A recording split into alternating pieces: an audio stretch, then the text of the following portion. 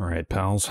We have a it's probably going to be decidedly much less complicated than the last video I uploaded. This is a donor board I'm going to be using for this. Some liquid spilled on it, and we're going to replace stuff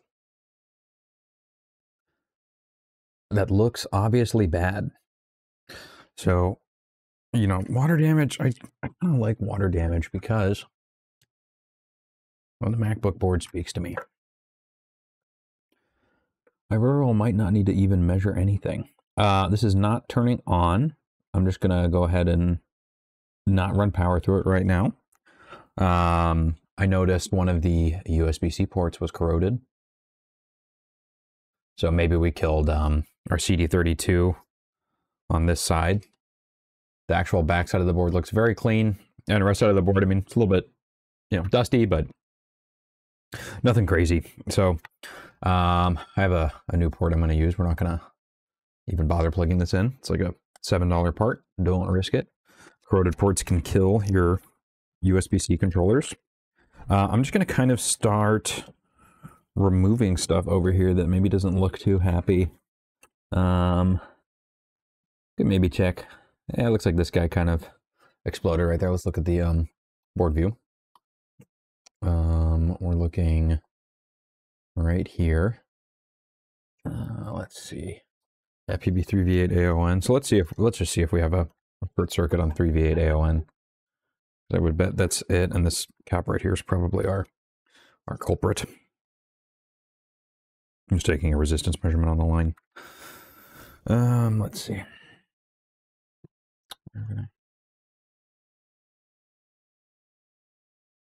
So yeah, pretty like 100 ohms.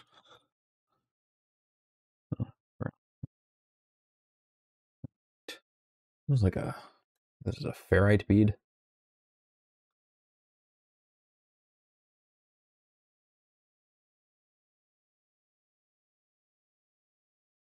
I believe so. Normally it'll say ferrite bead. Okay, so this is giving 16 volts to our Touch ID module. Okay, well let's remove the bad things, and then we'll grab some good things off of another board and replace it, and then I think our MacBook will work. Get some flux on here. Oh, that connector does not look good either. We'll remove that. Okay, I'm gonna double check on that Touch ID. I think I want to remove this resistor, a couple fellows over here, and this connector. All this other stuff, kind of, probably fine. We'll replace it if we need to, but I see like a handful of things that just are pretty clearly bad. We're going to remove those, and then we'll use our brains after if we need. Right now, I think I can just turn my brain off. That's nice. We're okay with that. We take those.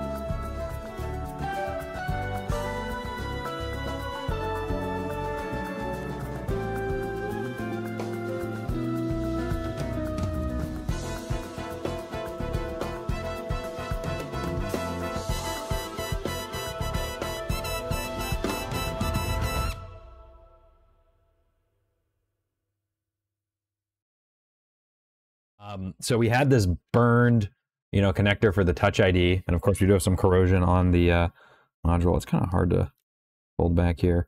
It doesn't really look too bad. We can see kind of some of that pin is charred. I think I can just clean this with a Q-tip and it'll work. If not, maybe we try to, I think I actually have a spare Touch ID connector for this that we can use, but I just want to make sure those pins aren't shorting together. And assumedly, right, this 16-volt pin just shorted to ground. I think that kind of looks like it might be gone. Let's get a little bit of flux on that and just...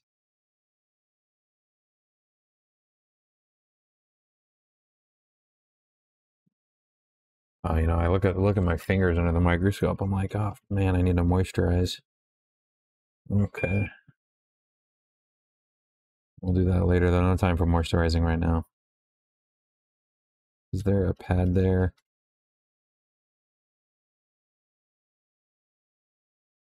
Okay, it would seem there still is a pad.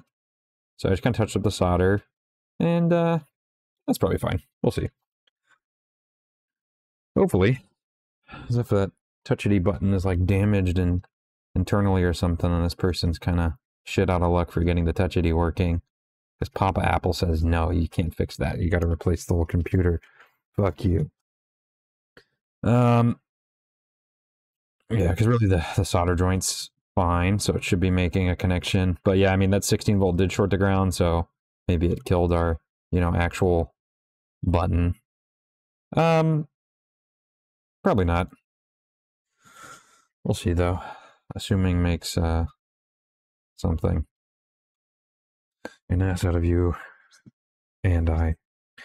Okay, I'm gonna get the board back in here and then we'll just fully test it. But the board's turning on right now, so I think we're okay. The MacBook lives. We're running power okay. We're just going and test the keyboard pretty much, but I think we're about done here. The liquid damage was pretty isolated. One area on the board, we had like a ferrite bead and then something for the Touch ID. Power button works. I'm shutting it down now. I guess we'll see for Touch ID. We'll go through that setup, but I think it's going to be okay. This should be a happy MacBook. This was pretty, straightforward. There was some corroded stuff, and we replaced the things that didn't look too happy.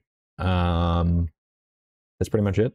Sometimes you get, good repairs like this. So, count your blessings, because you might get a very troll device on the next one, which is okay. We'll fix those too. I hope this helps someone. Have a good day.